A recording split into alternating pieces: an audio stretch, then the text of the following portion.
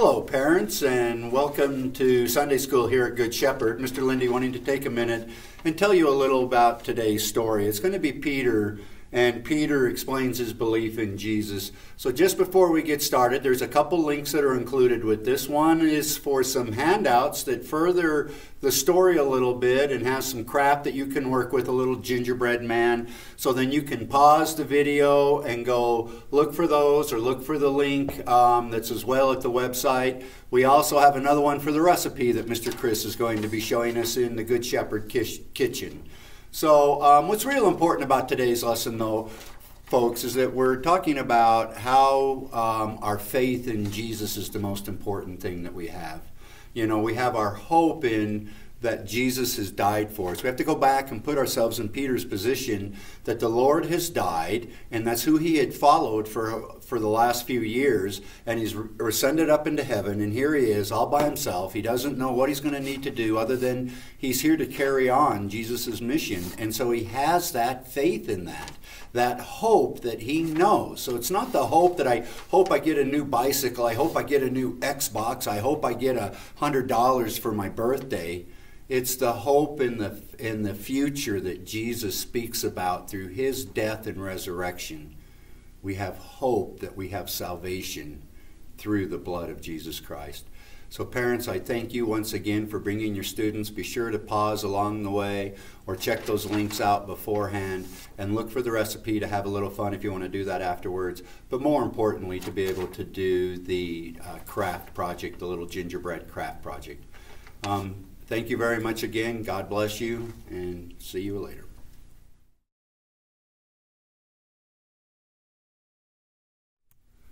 Okay, welcome students to worship. As we get started like we always do, we have our offering. Remember, I've told you many times, it's not about the money that you put into the offering plate, but Jesus does love it when you give him your pennies, nickels, quarters, dimes. So remember, talk to your parents about how you can give a little bit of that. But what we want to do is give our prayers, give our song, give our praise. So stand up and let's do our offering song.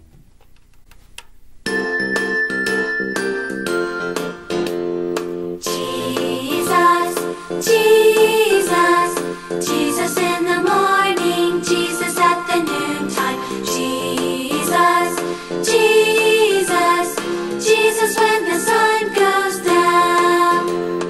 Praise him, praise him, praise him in the morning, praise him at the noontime. Praise him, praise him, praise him when the sun goes down. Love him, love him, love him in the morning, love him at the noontime. Love him, love him, love him when the sun goes down. Serve him, serve him, serve him in the morning, serve him at the noontime. Serve him, serve him, serve him when the sun goes down. Thank him, thank him, thank him in the morning, thank him at the noontime. Thank him, thank him, thank him when the sun goes down. Woo! Good job, students. Thank you very much. Let's put our hands together and pray. Everybody ready? 1, 2, 3. Dear God, thank you so much for the gifts that you give to us, Lord. Mostly we thank you for the chance we have to come together in your name and seek your Holy Spirit. And so, Father, I pray, come Holy Spirit, fill the hearts of these children that they may truly come to understand their faith, Lord, and that you may fill them with the faith of the apostles and the saints, Lord, that we too may be able to share that goodness and love that you have. So, Lord, we ask that you take these offerings and do your work as you will have it in this world according to your will.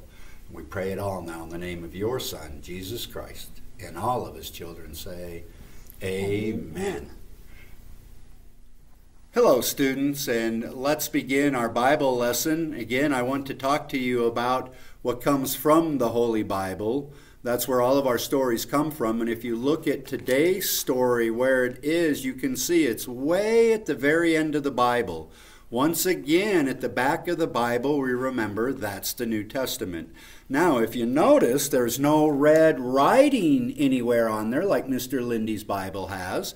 That's because it's after Jesus has already gone back up to heaven. Remember, we've discussed that Jesus, he died, he resurrected, and then he ascended and went back to heaven to be with God. And then you remember that he left us with something. So he said, I'll be with you forever. And we're like, well, how did you do that? By that Holy Spirit. Remember, by the power of the Holy Spirit. It was the dove that came down from heaven when Jesus was baptized. And remember, he landed on the head of Jesus, and we know we have the same thing. Now, there might not be a bird flying down from heaven and land on our head, and there might not be fire, God fire, burning on top of our head, but students, the Holy Spirit comes to our heart and fills us full of knowledge. And do you know how we get that? It's through this word. By reading out of our Bible, 1 Peter chapter 1, verses 3 through 9. Now, I'm going to read for you quickly what it says, and we'll talk about that so that you can better understand. Praise be to God the Father and Father of our Lord Jesus Christ. In his great mercy, he has given us new birth into a living hope through the resurrection of Jesus Christ from the dead, and into an inheritance that can never perish, spoil, or fade. This inheritance is kept in heaven for you, who, through faith, are shielded by God's power until the coming of the salvation that is ready to be revealed in the last time. In all this you greatly rejoice, though now, for a little while, you may have to suffer grief in all kinds of trials. These have come so that the proven genuineness of your faith, of greater worth than gold, which perishes even though refined by fire, may result in praise, glory, and honor when Jesus Christ is revealed. Though you have not seen him, you love him, and even though you do not see him now, you believe in him and are filled with an inexpressible and glorious joy, for you are receiving the end result of your faith, the salvation of your souls. So students, what we're talking about here is the Holy Spirit in your heart, and it's something that doesn't go away or fades off. It says it's there forever, it's imperishable, that Jesus has given it to us for all and forever. And so we hold that in our heart, and we're willing to share that with others. Because that's our joy. If we have a secret that means so much, we don't want to let that go away. And the part that I want you to remember that's so important, there's things in life you might not see, but you know it's there. Have you ever seen the wind? You might see the leaves blow around, or you might see dust, but you can feel the wind and it's there, right? You might be able to eat a cookie and taste the sugar that's in that makes it so sweet, like Jesus' love. But you don't see sugar inside that cookie, because Jesus has filled it through the whole body of you. Just like that cookie, the sugar is everywhere in it. And so we let Jesus live in our heart, because by that faith, he lives in us. Students, this is how we find it. It's through the Bible. It's through reading his word. It's through the song. Remember, it's through the dance. It's through the prayer. It's through talking and telling other people about how great Jesus is and what he's done in your life. So I ask you, students, to remember that you don't always have to see something to know that it is real and it is there. And so I pray for you today that you will feel the overwhelming joy of the Holy Spirit at work in your life. Will you join me in prayer? Let's put our hands together and pray. Dear Lord God, we just thank you for this chance to come together in your name. And Lord, we ask that you come out to the children and to the parents and to all the saints gathered, Lord, that you fill our hearts full of your Spirit, that we may remain ever joyous in that faith that you have given to us. And Lord God, may it overflow to the point that we share that with others, that they too may want to know what is this secret of our love and our joy and our peace, and that we may share the redeeming grace of your eternal salvation. And so, Father, we thank you for all of that through the name of your Son, Jesus Christ, our Lord and Savior. And all of his children say, amen.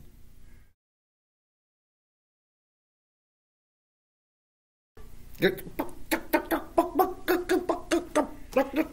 if I didn't know better, I think you were a chicken. I am a chicken. In a couple days, I'm going to be a mother hen. A mother hen? Yes. Jordan Plug said Dad raises chickens, and he said I could have a baby chick when it hatched. How fun! Are you going to watch your baby chick peck its way out of its egg? You betcha. Jordan Plug says the chicken has to work really hard to break out of the hole, and I'm going to be there to help. Well, don't count on helping, Theo. The mother hen will come after you. She'll squawk and she'll peck and she'll flap her wings. She knows that a brand new chick has to struggle to be born so it will be strong. Wowzers! I would have messed it up if you hadn't told me. Pug says it's all wet and sticky and wobbles around and it's in a circle. Well, the mother hen warms the baby chick until it's all fluffed out. She guards it until it's strong enough to be out on its own. Then she might let you hold it. Wowzers, getting born is really exciting. You know what? Getting reborn is even more exciting. Reborn? You can't be reborn twice. Well, the Bible tells us that each of us can have a second birth. And it's no hard work like your first birth. God has already done all the work for you. You mean God sits on a nest in the chicken coop like the mother hen? No. God did the work for every one of you. He sent Jesus to die on the cross so he could give you new birth. All you have to do is believe. I'm glad about that. Pecking your way out of an egg is too hard. Well, being reborn means that God comes to live in your heart. Yikes! Is there room in there? It's kind of small. Well, God made a special place in kids' heart for himself. If you believe that Jesus died on a cross for your sins so they could be forgiven, God comes to live there. Can you see him? You can't see him, but you sure know he's there. You know he's there because your heart begins to change. You'll want to be more and more like Jesus. Wowzers! Being born again is like being a brand new kid. And all you have to do is believe. That's right.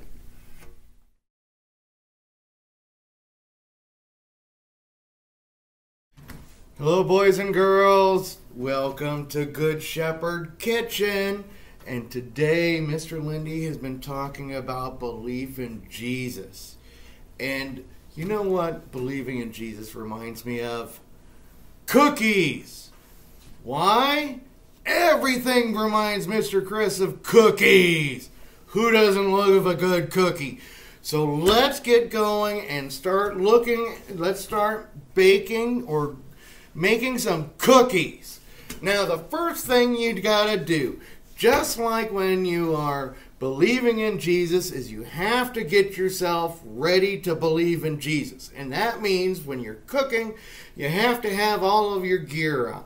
Yeah, I've got my hard hat on, and my safety glasses on, and my fire-resistant coat, and my acid-proof gloves. Now, these are very important when you're doing cooking. The next thing you need is good quality equipment. For this project today, we're going to use a high-quality hammer, an electric saw. Now, some people prefer to use the hand saw, but Mr. Chris, he likes his power tools.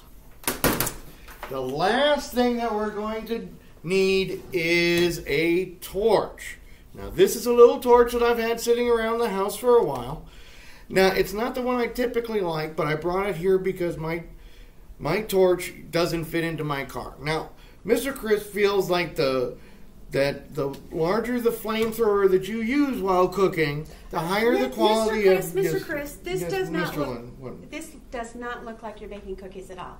It's No. totally the wrong equipment to bake cookies. It is? It is. Am I making it too complicated? You are making it super complicated, and this is not going to work real well.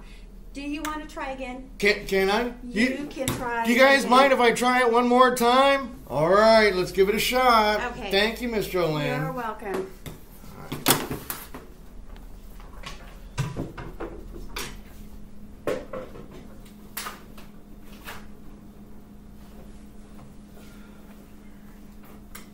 Okay. So, like Miss Jolene said, making cookies and cooking and believing in Jesus doesn't have to be hard. In fact, what we're doing today is going to be super easy. We're going to make no-bake cookies. That's even easier than making regular cookies. So to do that, Mr. Chris has made up, put in this pot, a half cup of milk, 2 cups of sugar, a 1/4 cup of cocoa, and 1 stick of butter. Then he boiled this for 1 minute. Ask your mom and dads for help with that. Don't try to do that on your own. So we boiled this up, and we got a nice, yummy, chocolatey, oh so good mixture. Then we're gonna mix that in with our dry goods. We've got in here, we've got 1 cup of peanut butter, 3 cups of oatmeal put in there, and 1 tablespoon of vanilla. Those all go in there and mix them up real quick. Then put in the yummy, super good, chocolatey goodness. Oh, I love it. I love cookies. Then we mix it all together. Very good. Oh, gosh, it looks good. Thank you, Mr. Lynn.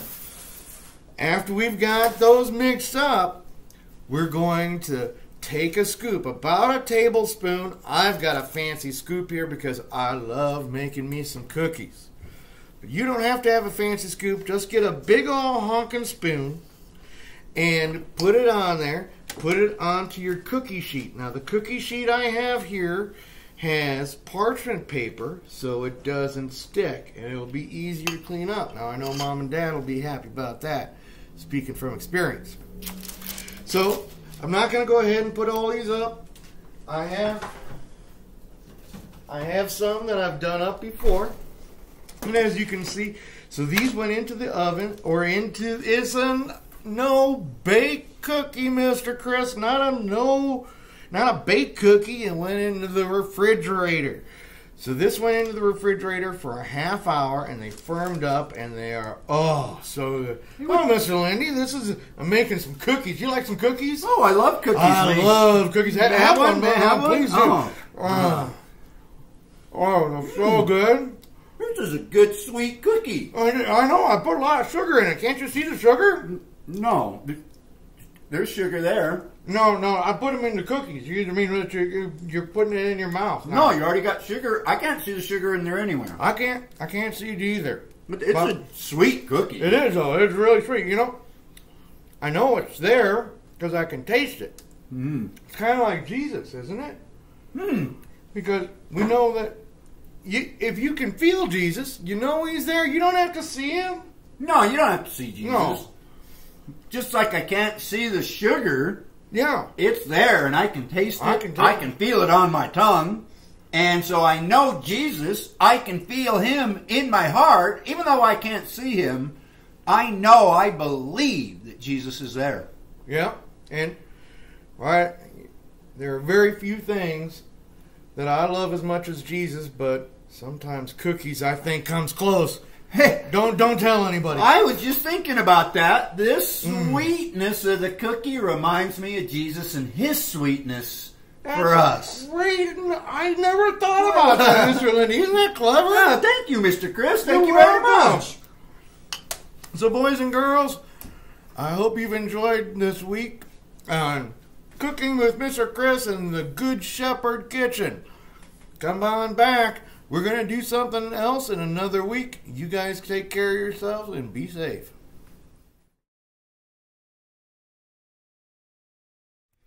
Okay, we're going to do our Lord's Prayer right now, and I hope you guys have been practicing. When I see you again, I want to make sure that you guys remember it.